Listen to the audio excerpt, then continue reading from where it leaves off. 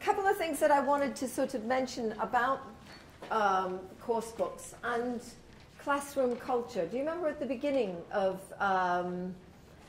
the session, I talked a little bit about culture and the effect of culture in the classroom. We all come from different backgrounds and we bring in our own expectations. So as I mentioned before, students bring in their expectations into the classrooms and teachers have their expectations. And they are all linked to our culture and the way that we do things. Now, I know that in China, for the most part, and this is very, very difficult for Chinese teachers, most classes in China, everybody, the teacher teaches, and the students listen. And they don't ask questions. They listen, they take notes, they do what they're told, and at the end of the class, they can go out and they can ask the teacher questions. Nod, nod, nod, nod, nod, nod, nod.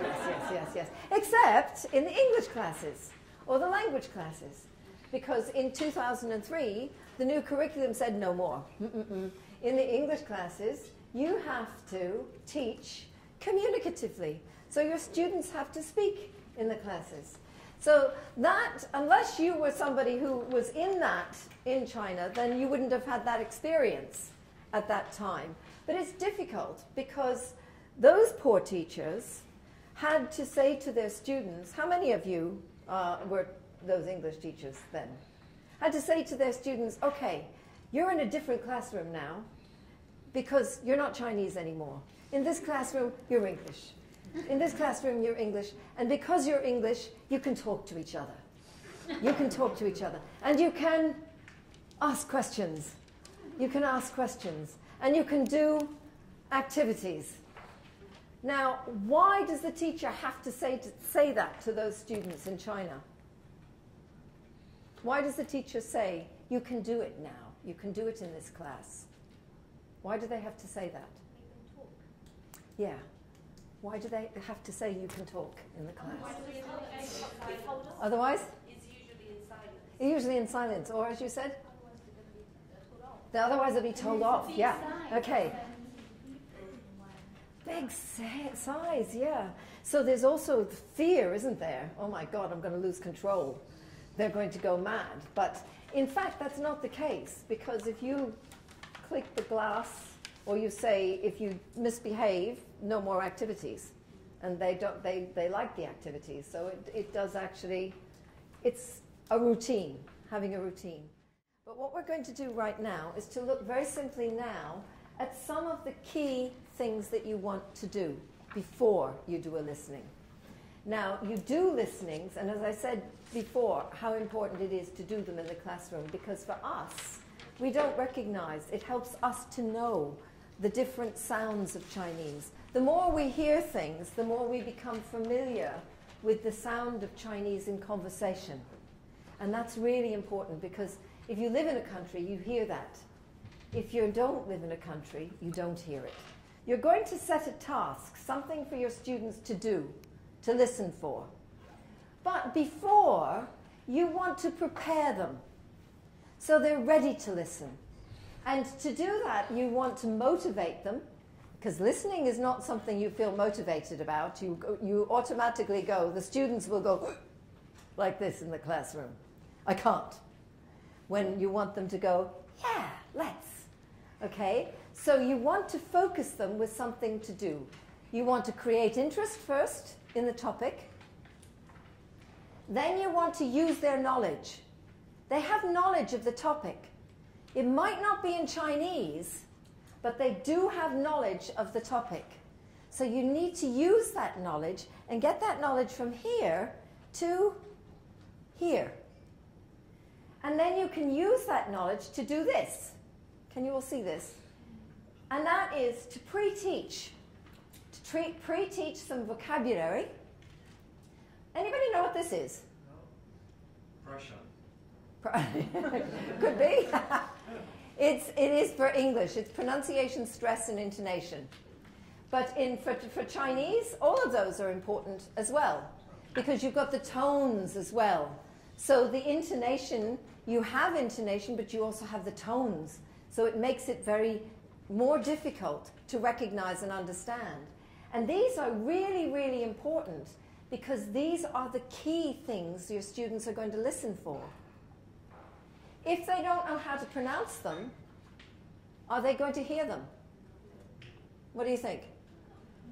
No. So they need to know how to pronounce them in order to be able to hear them. So you've got that, and it's really important. Then you can maybe use some prediction. You've got their knowledge, you get them thinking about the topic and what they're going to hear. Okay? What they're going to hear. And that's before we set a task. Before we set a task. So we're going to do some listening in a minute from the book. You are your beginners, elementary students here. You know something because you've been taught something. You have some knowledge. Some of your students may have lived in China. Some of them may have Chinese friends. They may have some familiarity, okay? So you're going to think about what vocabulary you know about this, okay? And I'll go to the next one. Forget about this one. This is the one I want you to focus on. Sports vocabulary, okay? Now I'm going to do two things at the same time here because I'm also going to, because we're going to do a reading later on. Because we're going to do a reading later on, I'm going to do you do a similar sort of thing for reading. All the things you want any kind of reading or listening, you want to do the same kind of pre-activities. And I will go back to that, okay? So we're going to do, this one is for a listening. And I want you to imagine you are your elementary students. What vocabulary do you know? And over here, this one is for a reading.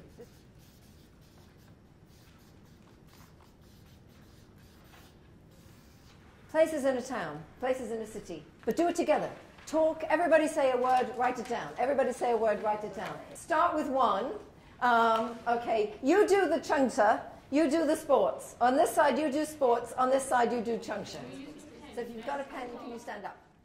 Okay, right, now this time I want you're only going to write one word. So because you're only going to write one word, or 2 words maximum, you can do it quite quickly. So you have to run up and write a word.